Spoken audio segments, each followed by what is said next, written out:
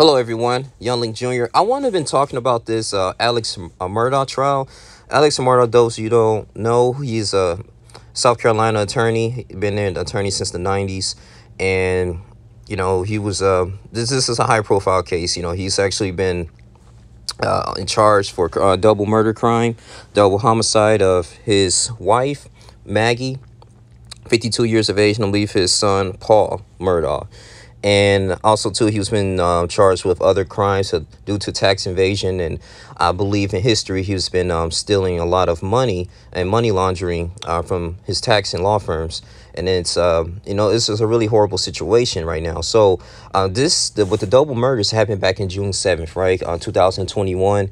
And, they're gonna say allegedly because innocent are proven guilty, but it looks like this is the trial is still going on. But his wife had severe gunshot wounds, and then his son had the brain matter and tissue, which is everywhere, due to a shotgun and a rifle. And so according to Alex Murdaugh, he actually called the police. He called first responders, and he was saying, hey, come here immediately, my family's been shot, they're murdered. I need you guys to come here immediately. But, according to that call, which was found strange when Sergeant Green was actually testifying, I believe, yesterday, he said, hey, yeah, he called 911, but what seemed kind of odd is that he abruptly ended the 911 call saying, hey, I got to call my family. So anyway, they moving forward, they ended up responding. And I believe the Colleton County in South Carolina, you had Jason Chapman. He was the major there, and he actually found some type, when they was doing the investigations and they found him dead, he actually found some type of tracks, footprints, and it actually led to Maggie, which was his wife, the day that she was executed, right?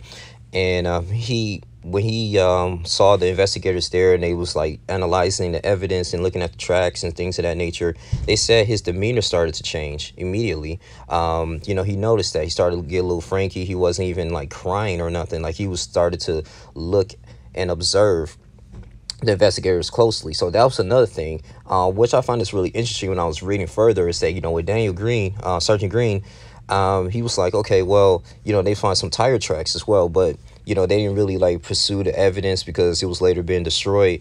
Now, according to his attorney, Alex Murdaugh, defense attorney, he was stating that, hey, he believed that the law enforcement contaminated the evidence. They didn't insulate themselves when they were just picking up things like the shells and things of that nature in the body. So they just did everything they wanted to do, without the proper protective gown, the PPE. And, Sergeant Green admitted that, yes, in our department, we did not have any protective gear at that time when he was on scene, right?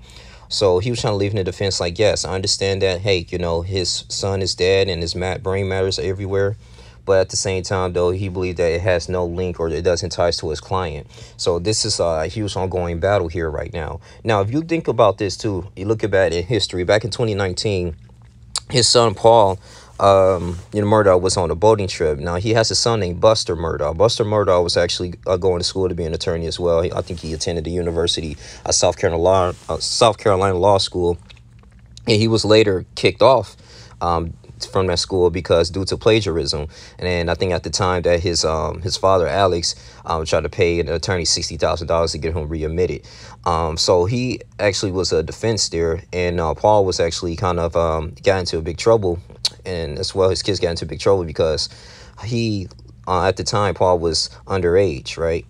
And he actually used his big brother's ID to purchase alcohol for the boating trip. And this came to a whole thing because he crashed the boat. I believe he was intoxicated. He crashed the boat in the bridge and killed Mallory Beach, all right, and injured 4 others. Now, he was thinking that Alex, in his mindset, the reason why, my son was killed and this horrific thing happens because, it was threats. It was threats because of that boat accident. They wanted to get their revenge type stuff, right?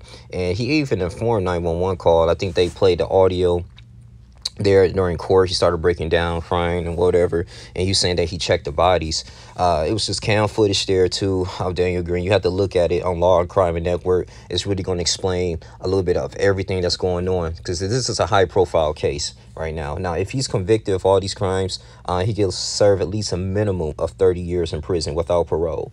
So, but what I found another thrilling thing is that I believe that it was another the defense attorney. Not defense attorney. I believe it was the prosecutor. I think it was named Creighton. I don't have my notes here. I think it was Creighton Walters, I believe. He was saying that, well, Alex Murdaugh, 1 week after the murders, right? It was kind of evidence that, okay, he actually had a blue raincoat and he went to his mother's home. All right. And he had gunshot residue there. Now, that was huge in the court during the cross examination. And I'm just like, dang, are you serious? Like, so and also too, they was linking to the cell phone data that, okay, around the time that his family was murdered, right? His phone was like okay, but it, like their parents, his wife's and his son's phone, like their data was just silent. Everything was completely silent. Then he went back to retrieve a gun too, so they actually showed that gun out in court as well. So I think they didn't find any rounds. It was just like shotgun shells, but it kind of linked to like, okay, this Alex Murdaugh, this one, he later been arrested. But man, I'm gonna definitely follow more in this case. I think in the next few hours they're gonna start back up. Burster Murdaugh and his girlfriend at the time. I think girlfriend right now is actually, they was at the case. They was at the trial. So, the 12 men in the jury, man, they just gotta, like I said, men and women in the jury, they got to make a decision here doing this cross-examination. It's pretty much the state going against them. It's really unfortunate circumstances. People could believe like this was highly motivated because a wrongful death lawsuit due to that boating accident. And, he was probably in debt. It's probably led to a lot of his money laundering schemes and drug-related crimes. This is horrific right here at the end of the day, man. So I'm definitely going to, look more into this, okay? So we really going to have to see, man. But it's just, it's just unfortunate, man. His family is just done, So I always have to say allegedly, though, even though this might be some amount of evidence if Alex did really do this. But, man, it's... it has 1,700-acre estate, right, in South Carolina. It's like a little hunting firm. And one of his, I think the family and his defense attorney was stating like it's nothing but love he has for his family. It's always love. They do so many things together. He's trying to put them through school. He'll do anything for his kids. So he's trying to lead on to that defense, but. I don't know, man. It's gonna be hard to prove this reasonable doubt to this jury, but it's all up to the jurors and see what they say. This is gonna be at least a 3-week long trial. I can see them dragging this out. This is gonna be pretty long and hefty though. So like I said, to the victims and the families, man, it's really sad though. But I'm gonna keep my eye on this. Just like a run dry little summary of what's going on so far. Of course, there's gonna be more information as time progresses on this case. But I just want to talk about this since it's fresh in my head right now, and it's Alex Murdaugh high profile case. And let me know too in the comment section if you guys are following the Alex Murdaugh trial case. Just let me know too.